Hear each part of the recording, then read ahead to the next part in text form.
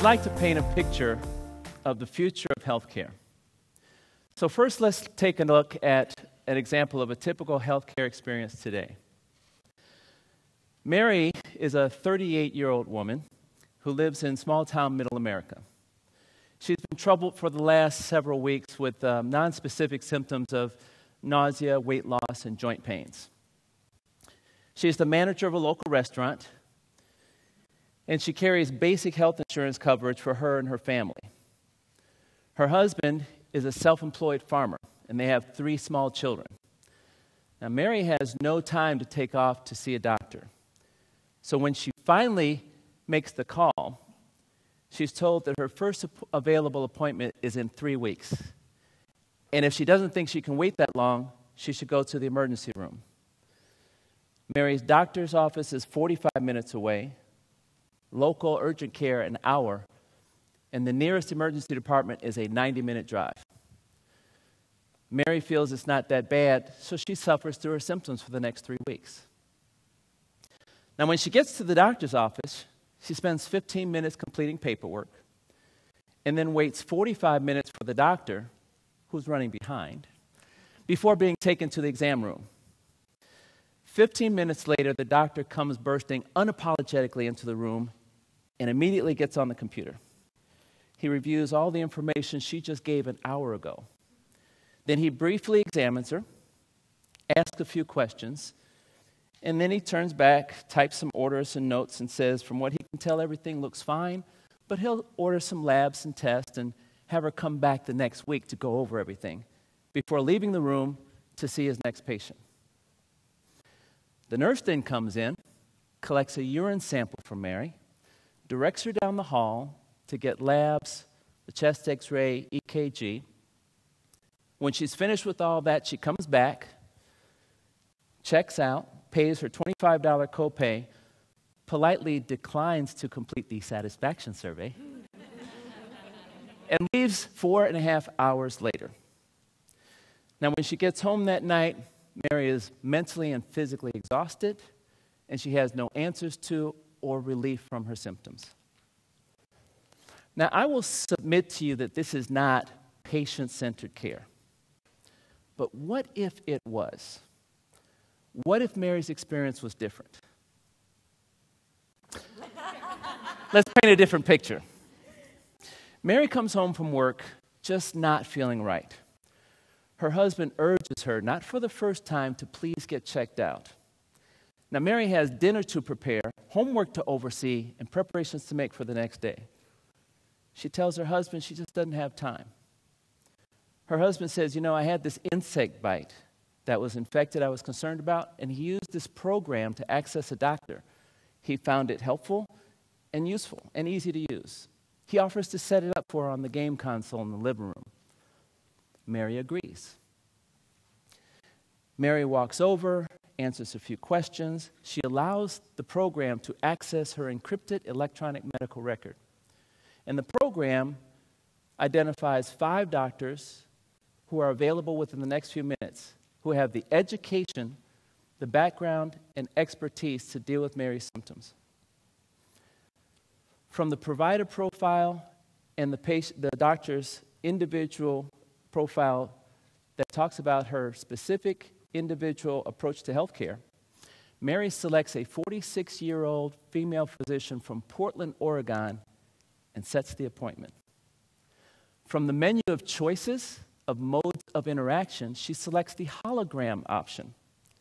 Now, Mary's husband used the text-only option, but Mary wants a more personal experience with her doctor.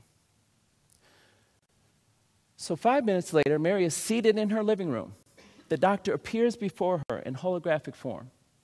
And after an exchange of some brief pleasantries that puts Mary at ease, the doctor tells Mary that she has reviewed her patient record, reviewed all of her symptoms, and then they have a conversation a little while about her symptoms.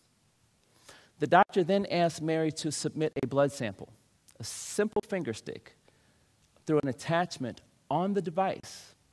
And a few minutes later, Mary's labs appear on the screen for the doctor and Mary to review.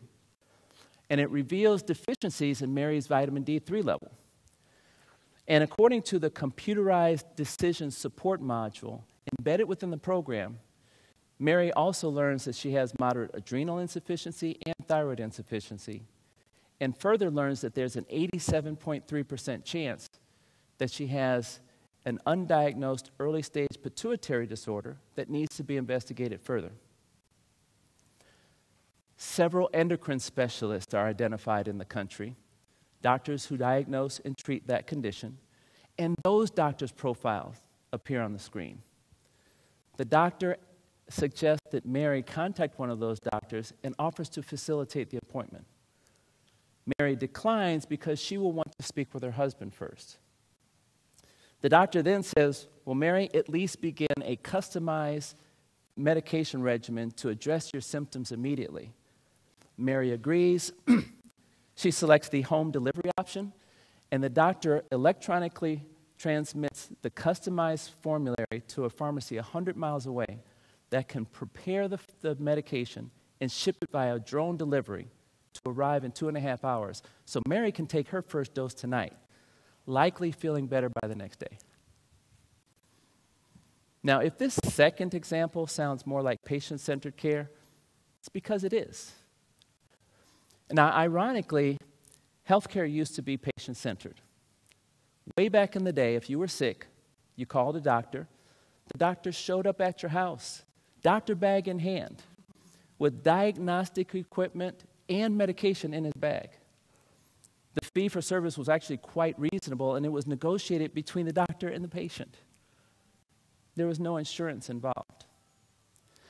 Now, healthcare has increased exponentially in complexity since those simpler times, as has the chasm between the doctor and the patient relationship, and this dissatisfaction by both has grown.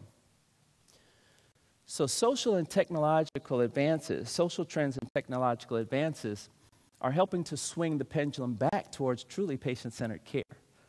Because what we now have is doctor and hospital-centered care. This we saw in the first example where Mary has to adjust her very busy schedule to meet the doctor's availability within the constraints of the insurance company's panel of doctors whom Mary is able to see.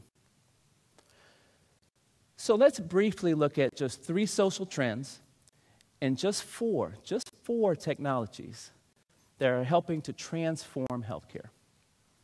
First, 3 trends. Trends involving the patient, the provider, and the industry.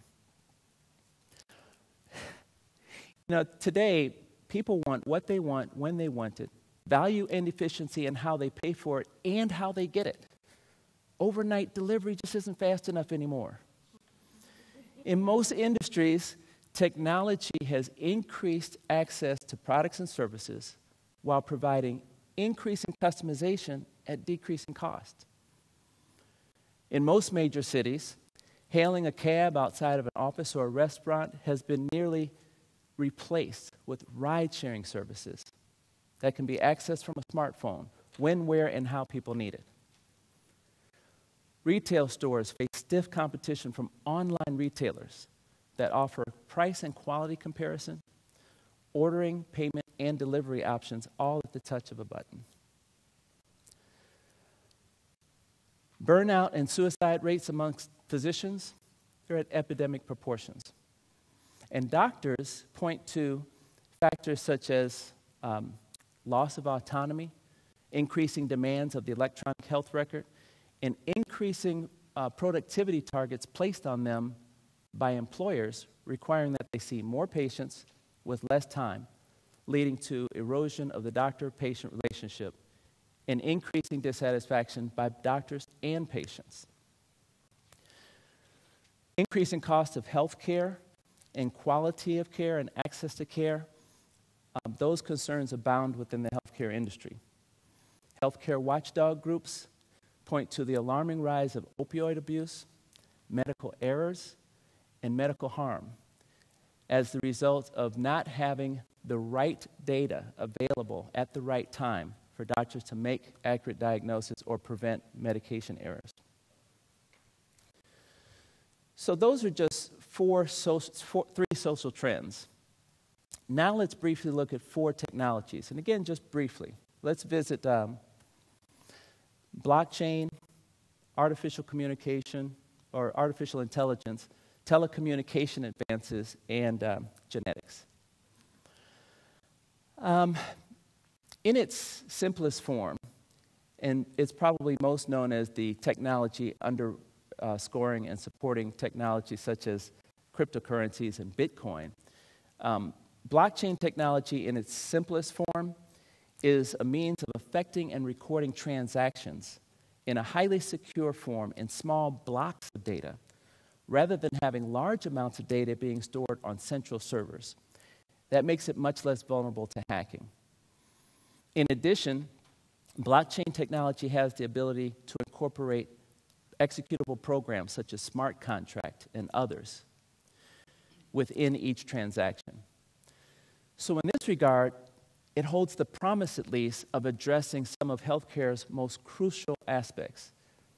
That is, patient healthcare information data transfer, patient and provider contracting, and payment. Near instantaneous long-distance communication has been with us since the invention of the telephone. Advances in bandwidth and imaging technology is allowing us to have different options now. Options such as augmented reality, virtual reality, and holographic imaging capability with feedback, tactile feedback capability. So it's see me, hear me, feel me. Managing the explosion of healthcare data has been more and more relegated to computer-generated algorithms that can process trillions of transactions and data points per second. This is making the human aspect of these decision processes less and less important as the field of artificial intelligence burgeons. And finally, medical decisions based upon an individual's genetic makeup rather than an averaged estimate of a general population will give us more popular or more accurate medical response to therapy. Having an individual's genetic information available will allow for customized diagnostic and treatment regimens. So in the second scenario of Mary's experience, we see how social trends supported by technological advances come together to provide a truly patient-centered experience. When Mary's appointment ends in the second scenario, it's been 35 minutes, not 4.5 hours. It occurs on her time frame in the comfort of her own home, and she actually has answers at the end of the appointment. When Mary closes the program, the payment is simultaneously securely made, and it actually includes the doctor visit, the lab result, the lab work, and the medication. And because of the efficiencies inherent in this form of encounter, the cost is actually quite reasonable, nearly supplanting the need for insurance. In addition, Mary's electronic medical record is automatically updated and secure, so it is readily available for Mary's next appointment with whomever doctor she chooses. And speaking of that next appointment, the program will send her an automatic text message so that she can make an appointment the next day at the same time for that endocrine specialist. And because Mary had such a great experience with this encounter, she's much more likely to follow through, providing that crucial next step in her care so her health is improved. This is the accessible, secure, quality, affordable health care of the future. And given the unique challenges that this form of health care delivery addresses, rural America is likely to lead this transformation. Thank you.